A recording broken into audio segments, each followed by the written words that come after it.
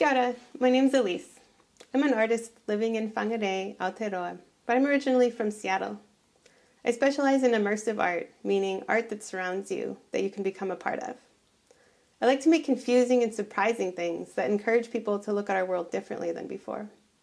One of my challenges in this work is creating the experience of an imagined world while only being able to use materials from this planet in this universe. I'm here to talk you through a bit of it, using my current project as a baseline example. I'd like to share with you some of my design considerations for my current project. It's titled Deep Phosphene. In case you don't know, phosphenes are the lights you see behind your eyelids when the nerves in your eyes are stimulated by pressure rather than exposure to light, like when you rub your eyes and see fireworks or swirling patterns. Deep Phosphene is an immersive, interactive installation. I'm developing it in Whangarei over the next few months with the support of the AFI Incubator Project and Creative New Zealand. It'll be a walk-in diorama built into a portable shipping container. The set will depict a snapshot of what life is like for an alien species I made up. The diorama will represent a research station and hab unit for some aliens visiting Earth as a capsule structure they brought with them, as if they made it on their home planet and left it behind. Everything inside needs to appear to be made on another planet. This is a photo of a past project. It's a guerrilla art piece where I created an interactive glowworm cave inside an abandoned steel tank. Using tiny cutouts of glow-in-the-dark acrylic glued to magnets, I set up constellations on the ceiling. Anyone who dares to go inside can move around the glowy bits and arrange them as they please. I intend Deep Phosphene to have a similar feel on entering the space, a feeling like you've just stepped into something unknown and you're not sure what to expect. For otherness to be believable, it needs to be built out of otherworldly materials. Since I only have access to materials from my own world, I'm digging around looking for the more rare elements which are less familiar to most people. Things with organic and non-organic elements combined are less common in our world. So I'm trying to create a bunch of that kind of feeling. Most things here on Earth either look straight-edged and built by people, or irregular and grown by plants and animals. So I'm designing set components to appear as semi-organic structures mixed up with regular geometry. For example, this is how I make my crystal fungi out of moldable plastic and colorful acrylic mirror. They've got a strange mix of shiny color and semi-translucent springy framework. This wiggly starfish-like object has skeletal elements, as well as window-like features. Things that glow in the dark are also pretty rare in our natural world, at least on dry land, so incorporating bioluminescence is always fun. These are webs I created out of luminous paracord. It's a great material for weaving otherworldly artifacts with soft fabric components. There's a lot of biodiversity on my imagined planet. This is a guide of structures which are recognizable to us as plants, but with some mysterious characteristics. It's supposed to be an explanation written by them, for us, to explain some of the plants they live with. The way it's labeled shows how they interact with the plants, and how they group them for different uses. Does Earth have any venomous plants? Related to the different plant biology, I also need to consider the different ways my species might take in nutrients. Maybe they don't eat like we do. Maybe they don't even poop. When I'm designing their bodies, I need to consider how they breathe, how they get energy to run their bodies, if and how they sleep, how they communicate, and how they reproduce. This has taken me down some really interesting Wikipedia rabbit holes. I've been learning about some of the more rare body characteristics in our world, like how the mantis shrimp can see the polarity of light, and how pit vipers can see heat. I've even been digging into atomic chemistry and researching potentially habitable exoplanets. Related to their own unique biology, my invented species has developed a different number system and even a different way to group elements. Based on the number of biological digits in their bodies, what we might interpret as fingers, they count in base 6 or base 36, depending on the form of communication. Based on this, all their geometry defaults to a hexagonal standard, where we view the square as our main building block, sometimes fractured into rectangles or right triangles. They use hexagons, trapezoids, and equilateral triangles. When I'm designing furniture or equipment props for this project, I have to try to rearrange my thinking as well, so the things in the project that we can touch and hold are in line with the fundamental scientific and engineering standards I've made up.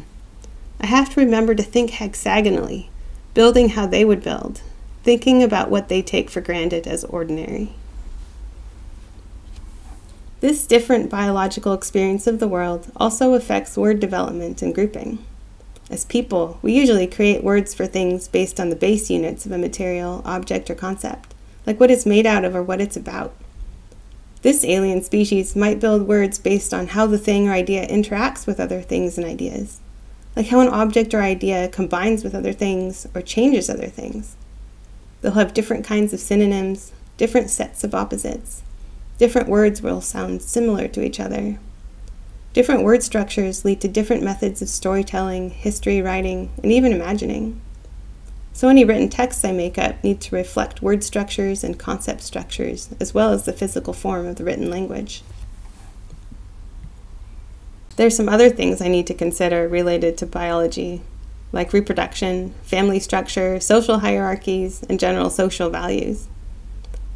I'm designing a species which takes in nutrients without taking the lives of others. And this biological ability is reflected in their social structure. It's also reflected in their cooperative process for creating new life, and how they care for their next generation, together as a group, until maturity and independence. As humans, to take in enough nutrients to survive, we generally have to take a lot of something away from a plant or animal, which usually involves some sort of incarceration, maiming, or killing of the food species. We take this for granted as necessary, and I see a correlation between this philosophy and our global history of colonialism and wars over territory. What if we were biologically able to eat without damaging another species? How might this affect our consumer culture?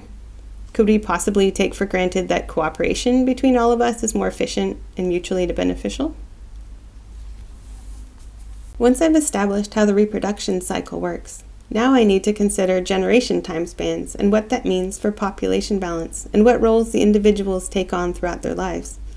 This affects what kind of crew would have been living and working in this research capsule. Are there babies present here? How about newly matured adults? How about experienced elders? Depending on who makes up the crew, you'd expect to find different types of work and play activities in the capsule. Since I've decided this is a family operation, there will be fun and educational activities for multiple maturity levels here. There will be games to play, learning materials, science projects, and a very unexpected tea cabinet. Including this range of interactive stimuli gives me a variety of platforms to show visiting humans what it's like to live as this species. We'll get to play with their toys, read their books, explore their experiments. We'll learn about them by feeling what it's like to live in their space. The plan is to create a fun intersection of tactile immersion and imagination. This is a sample from the instructions for a game I made up to include in my installation, which visiting humans can actually play. Now that we know this species likes science and games, it's not a stretch to imagine they're the type of beings that are interested in meeting and learning about other species. So what's a unique way they could do that, which would not be based on Earth science and would be uniquely their own discovery? Their evolution as a very communal species has given them a form of near telepathy.